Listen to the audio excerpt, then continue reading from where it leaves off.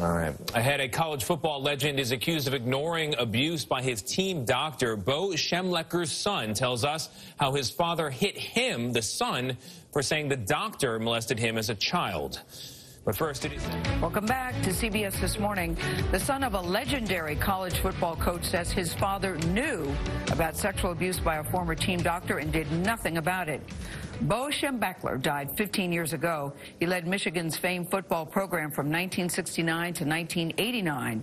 An investigation commissioned by the university found that during those 2 decades, several Michigan officials were told that Dr. Robert Anderson was abusing patients. Nancy Chen spoke with the coach's son, that's Matt Schembechler, who says the doctor molested him as a child, too. She is outside Michigan Stadium in Ann Arbor with more on the story. Nancy, good morning to you. This is very sad and very, very troubling. And very disturbing. Good morning to you, Gail. Bo Schembechler is known as one of college football's greatest coaches and never had a losing season in his 21 years at the University of Michigan. His son tells us he also ignored rampant sexual abuse by the team's doctor.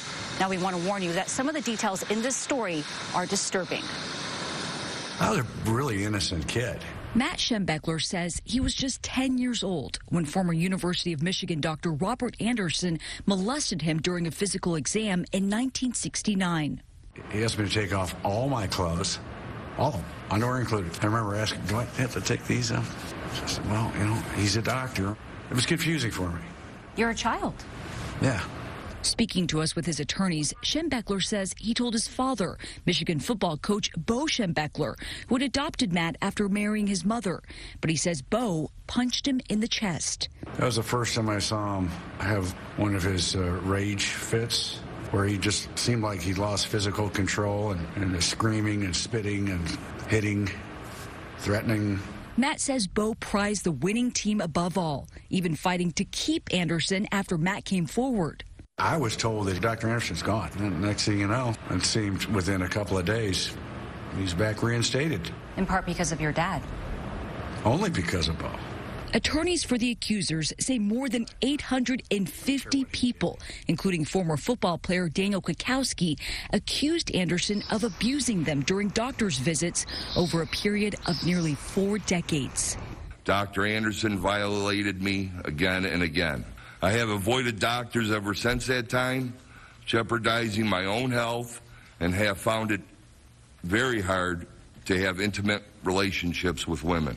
An investigation commissioned by the university recently found that Dr. Anderson's misconduct may have been detected earlier and brought to an end if school leaders had taken action.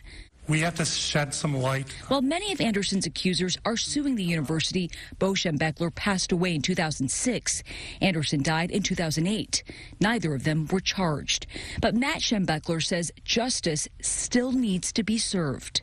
So what's your hope moving forward with this? This never happens to another kid again. And frankly, I want the University of Michigan to say they're sorry. And we all do everything we can to make sure this doesn't happen again. The University of Michigan says it expresses sympathy for Anderson's victims and condemns his actions, and that it's adopted dozens of policies since he left to better protect students. Anthony? Yeah, such a sad story, Nancy. Thank you very much.